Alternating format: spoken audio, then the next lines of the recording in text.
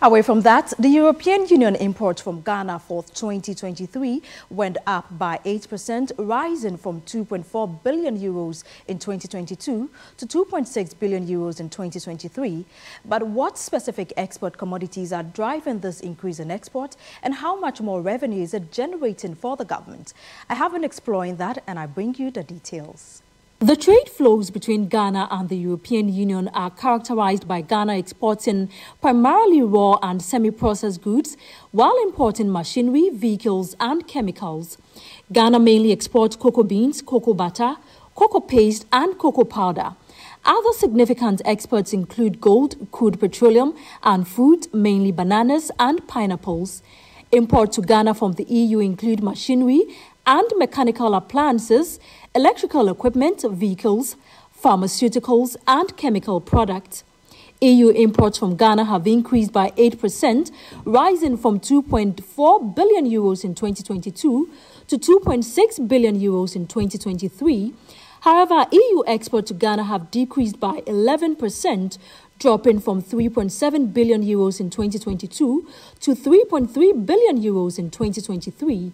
The trade balance is typically in favor of the EU, with Ghana importing more than it exports from the EU.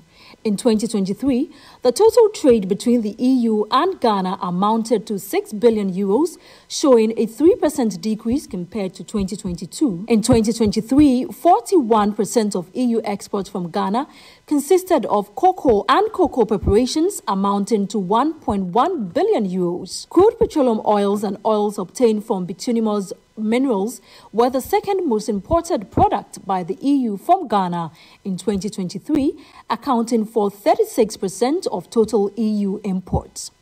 Prepared and preserved tunas and skipjack, crude fixed vegetable fat and oils, and wrought aluminium and fresh or dried bananas were the other main products imported by the EU, each comprising around 2 to 3 of total EU import.